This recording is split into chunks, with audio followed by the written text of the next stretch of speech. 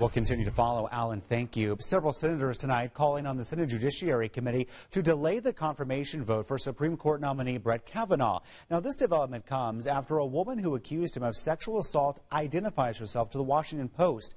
The Post is identifying her tonight as 51-year-old Christine Blasey Ford. She's a research psychologist in Northern California. She tells the Post she thought Kavanaugh might even kill her when she claims he sexually assaulted her back when they were teenagers. Kavanaugh denies these allegations.